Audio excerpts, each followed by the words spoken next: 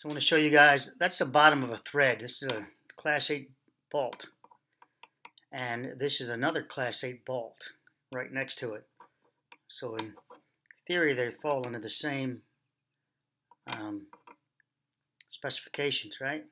They literally came off a factory. This is a factory bolt for a head bolt for a Chevy engine. So you're literally looking at the head bolts for a Chevy engine that's been cleaned up. You know, they don't look like, they're not chromed up. That's just the reflective light. What I'm going to show you is for thread engagement. So let me back, I've got to hold this in my hand and look at it, the video at the same time. Do you see that the back side, it's only connected, the engagement is one-sided, and that would be, as you're looking at the video, to the right. As I slide down, it now bottoms out.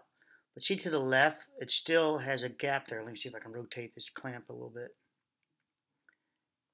It's a gap. The forces are in one direction, if you will, being pulled. Let's see if I can show you with this fine needle. Pushing this side. That side of the flank. It's not both sides. It's not acting in both directions. It's one-sided. See as I slide it in? That's your thread engagement. Now take note of how the bottom of it, the root they call it. The root would be the base right there. And as we push these together, the root would be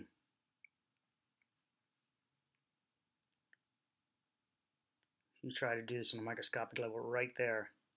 See a little gap? So that's what that is. You know, you don't want it to engage. This is not a friction fit like that. It's not a Class 5 bolt. This is a Class 3 bolt connection. So this one is, I believe. So here we go. Watch the head of the bolt now. It's tapered. This section here is tapered. And I'm going to rotate this slowly in, and you'll see it engage the threads as if this was a bolt or a nut. Pretending this is a nut, you'll see the engagement, how it works in a helix format. So let's go ahead and do that. Got to get it steady, parallel, and I'm going to start rotating. Notice the lead to the, as you're looking at the video, to the left, as it rotates, it's not fully seated down the bottom there. Okay, so I'm going to rotate now, and it's a helix. It's wedging its way down. Now look where we are. We're in the middle of the video as it's rotating its way down a ramp. That's your pitch. And this, your gulling, let me get that in there. Your gulling would be the materials that, cold fusion they call it, would be the, sometimes it's the material that locks in there. If you imagine, look how tight that is. If you would get some metals breaking off, that you could easily lock this in like a wedge, like a shim, like you shim your door. You can put a rag in your door if you imagine, and the door is hard to open just with a rag. Well, this would be the same thing, except for now it's metal, and that was what a lot of people call cold fusing. So the crest meets the roof, meets the root, but they usually miss it. See how it's not quite touching? Now I'm going to rotate. Again, as I rotate, there are two helixes. One is the nut, and the other helix is on the screw, as we can visualize that happening. And looking to the far left, you see it's just rotating and sliding down. It engages the crest of the one thread below it, if you will, or leading it, and then it slowly starts taping its way into the rest of the engagement. I'm just pushing it around to try to get you different angles of that. Now I'm going to slide back, and if you see that the tolerance is what matters. When I slide back, you want to look to see if you have all of your teeth engaging. Save the first two on the left as you look at the video, because they're tapered. They're not It's the next three I'm concerned about.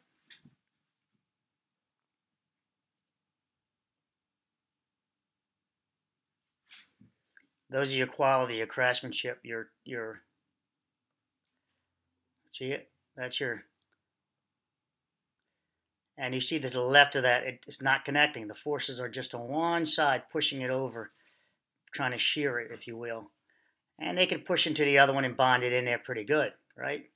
Depending on how what kind of class fit you have, what kind of friction fit you're working with. Some of them can just keep rotating and shear those right off.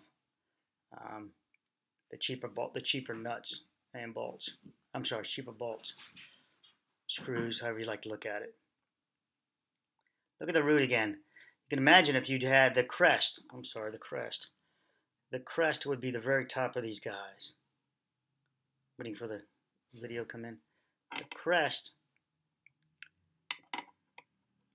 is the very top. There we go.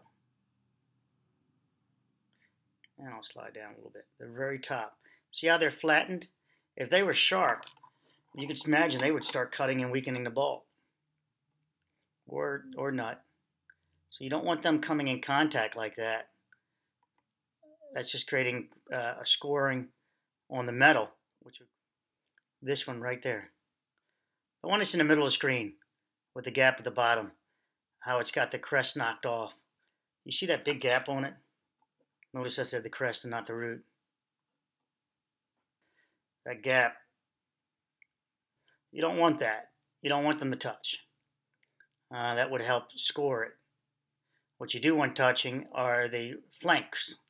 But on one side, both sides is no really, that's just to keep, I guess vibration would be nice, but that's like a different class bolt altogether. It's a class, like class 5 bolt. So what I'll show you here is that you see it's hitting one side of the root, not both sides. That's that play that you can push a screw back and forth. That one is loose. A bolt, a nut. I can't show you this in a bolt nut this time. I can't get that creative yet. I've got to cut open a bolt to do that, and I can't get the fine cut yet. I've attempted a few times working on that fine cut. So right now I'm using 2 screws, which have the same tolerances, which is not exactly true data, but it's giving you an idea. Why? Because they have different thread counts, variations in the construction, but it gets you to the point that you can see the one side is not in contact, but the other side is.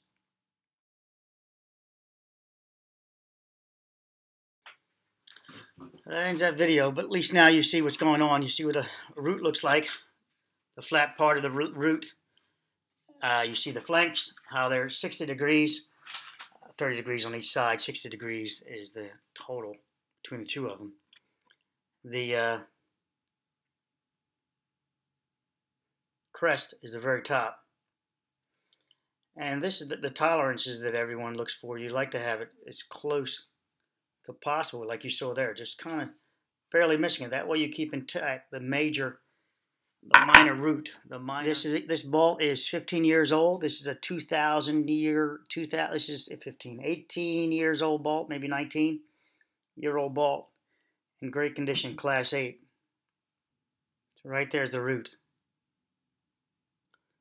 And that's the flank up top here, this little shoulder. From here, from the crest to the root is the flank.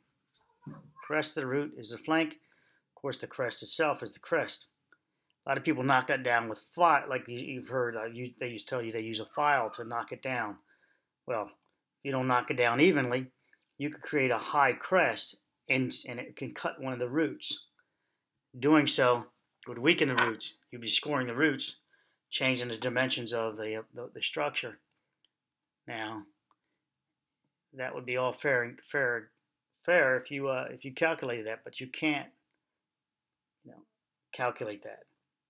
So just cutting the roots, just running a file across the top is nice, but verifying an accurate bolt, using a tap afterwards, and using a high accuracy tap, and rotating it in a tap to knock it down. I'd like to see what it looks like.